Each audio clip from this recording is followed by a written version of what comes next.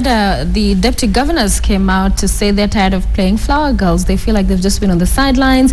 They now want this bill brought to the Senate so that they can have their roles entrenched in law. But then again, they knew all along that that is what it was, that they'd simply, as is articulated, deputize the governors.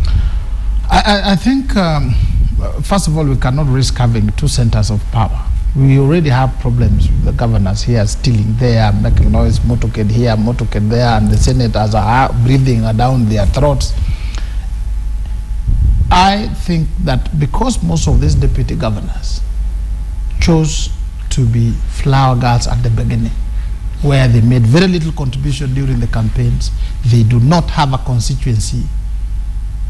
So election is done. But they argue they brought in votes. That is why they were chosen as deputy governors, because they were bringing in a certain constituency. Absolutely. So is it an issue of they're unable to play politics in as far as leveraging and saying, you know, I brought this, you don't want to antagonize my base because I helped you get into office? If what most of them are alleging is true, then the Deputy President William Ruto would also be complaining because they have the law is the same. The law governing Deputy President Ruto's position is the same as that of a governor.